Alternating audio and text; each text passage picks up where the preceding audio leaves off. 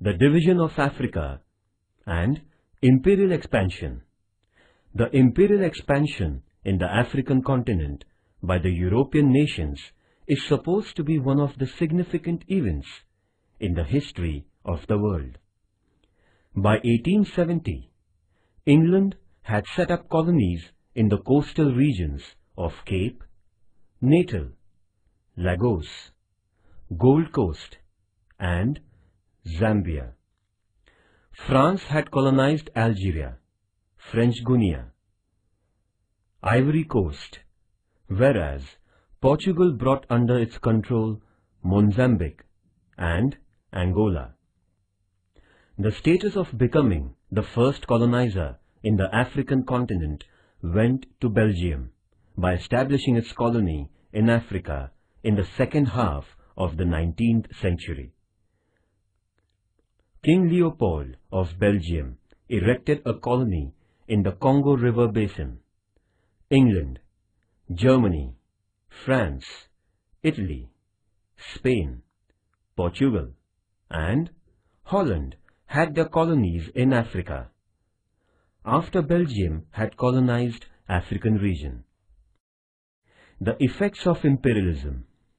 Modern imperialism, forcing supremacy over weaker nations, had constructive and destructive effects in modern times. A. The constructive effects of imperialism. First, physical reformations. The European nations had to bring in some reformations for maintaining a control of the colonies. These reformations consisted in making of roads for quick military movement and internal transportation, railway, post, telegraph, aeroplanes, canals, etc. As the colonizers stood to gain these facilities, it also helped local people, creating a kind of interaction among people. Second, spread of education. For the sake of prosperous business, propagation of Christianity, and humanitarian interests, education was given a boost. Consequently, the colonies came under the impact of Western education. Instead of importing educated people from the native places, the colonizers began to educate the local people for raising qualified manpower necessary in assisting administration. Third, intellectual change. There began an intellectual exchange among the people belonging to different parts of the world. The people of the colonies were brought abreast of the Western thoughts of their colonizers. They got acquainted with the innovative ideas, technology, science, philosophy, literature, law, and politics.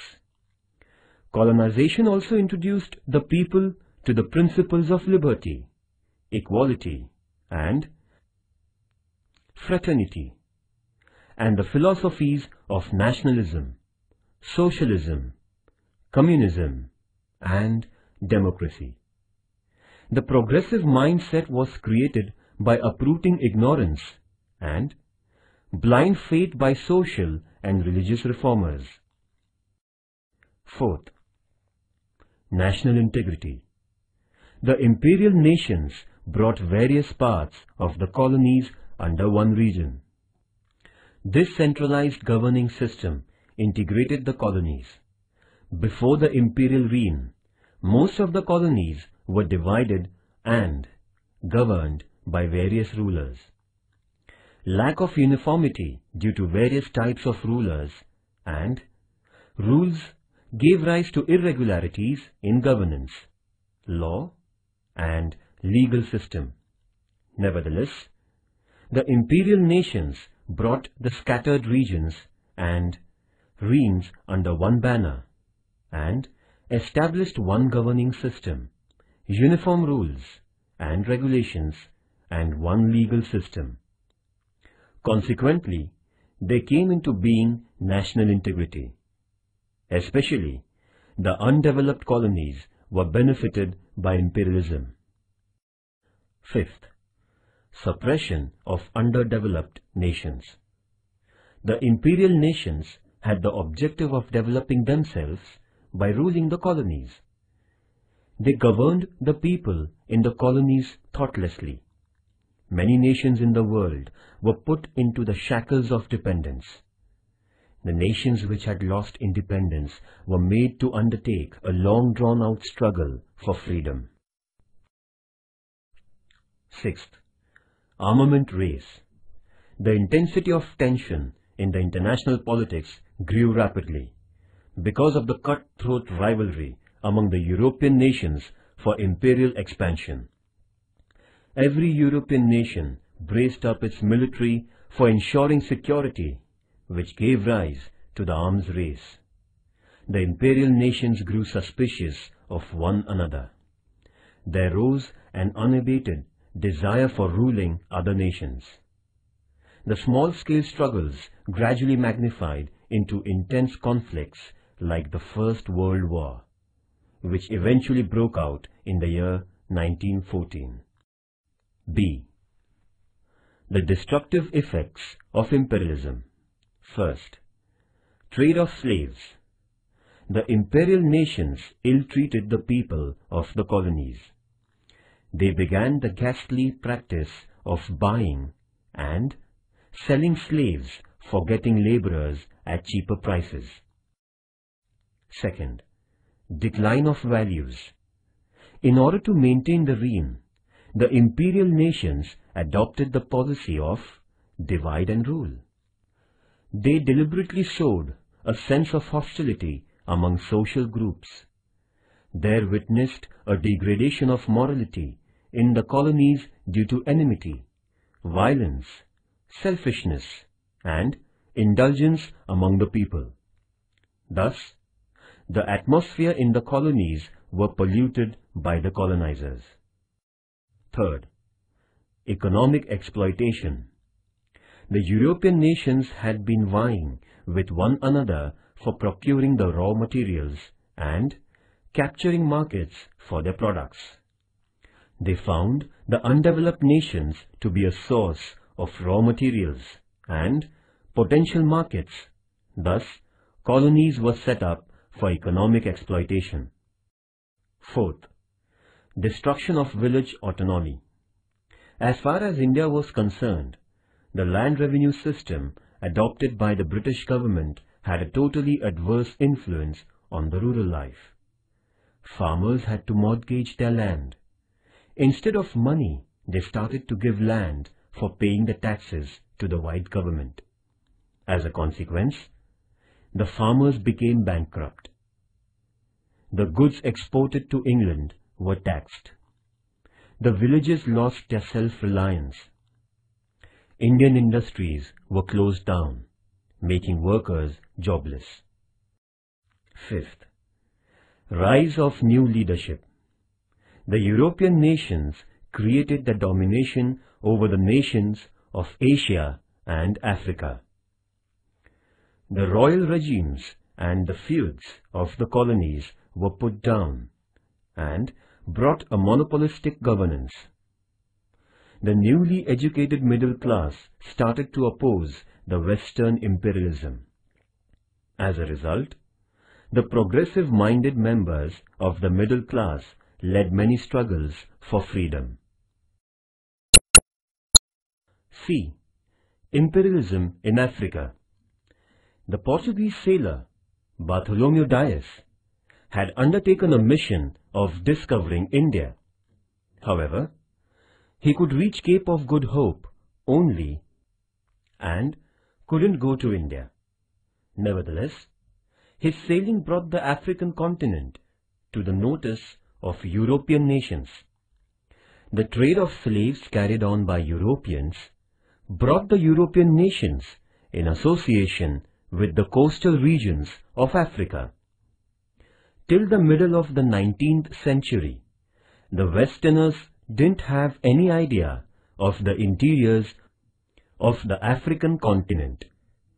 Africa had dense forests, big lakes, perennial rivers, and large tracts of deserts. However, the composition of Africa was not known to the world at large.